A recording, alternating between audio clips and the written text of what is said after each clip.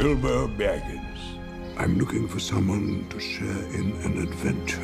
In the movie The Hobbit, An Unexpected Journey, Bilbo Baggins finds himself in an uncomfortable spot. He's really more of a gardener than an adventurer. But at the request of the gray-garbed wizard Gandalf, Bilbo is called out on the adventure of a lifetime. Mr. Bilbo, where are you off to? I'm going on an adventure!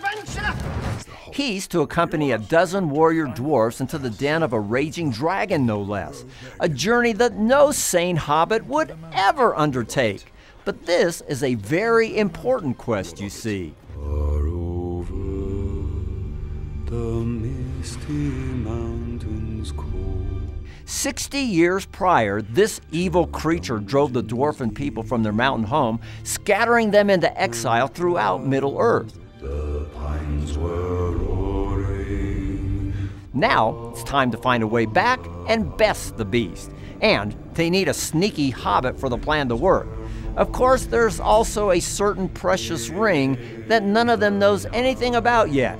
This prequel to the Lord of the Rings trilogy takes us back to J.R.R. Tolkien's magical world of monsters and heroes, and the virtues of bravery, loyalty, and self-sacrifice permeate the whole tale. But there are visceral moments of sharp-clawed and sword-swinging violence, along with some dark, roaring scariness that could push this pick out of bounds for the younger kids in the audience. For 12 on up, however, I'll be giving The Hobbit 3 hungry trolls out of 5 for family friendliness.